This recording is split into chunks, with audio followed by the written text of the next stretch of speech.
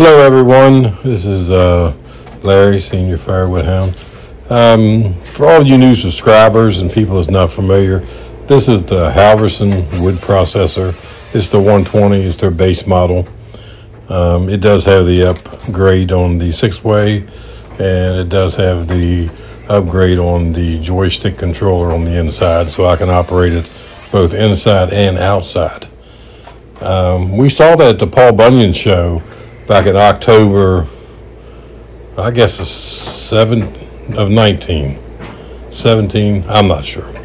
Anyway, it's you can see that in the video number 25. We bought it from AJ Schaefer Equipment in Pennsylvania in October of 2019. Other than that, it's a low flow unit, does not need high flow. This Bobcat does not have high flow. It's 23 gallons a minute, which you don't need high flow. It runs a CID mower, which is in another video, like a bush hog, except it does off the front hydraulic. This Halverson, when we bought it, we had it on a Kubota M5091, and then we bought this Bobcat new in the spring of 2020, and it's just it makes you wonder how you ever did without a skid steer. But here we're processing these logs. It'll process up to 14 inches. It's happy. That's about as large as usually I'll put on it. It can handle a little longer than 12 to 14 feet. It just depends on the heavy end. As long as you've got the larger end towards it. Now, like here, I'm using the side of the metal bin, which is what you just learn on a farm to manipulate stuff.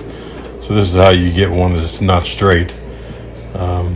It's just practice, and I've ran since that in 20.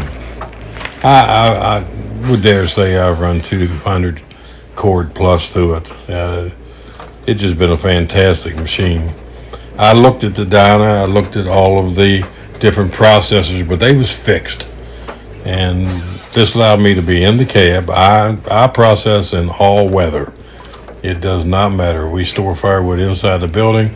I go in the building and process in foul weather.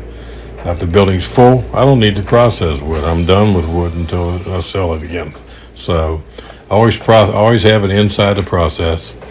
Now I'll process not this year, but the following year, and fill this bin up, and then it'll give me a supply, and that way I don't run out of wood. That's how I have wood year round, and I don't run out, is I have a total supply ahead of time.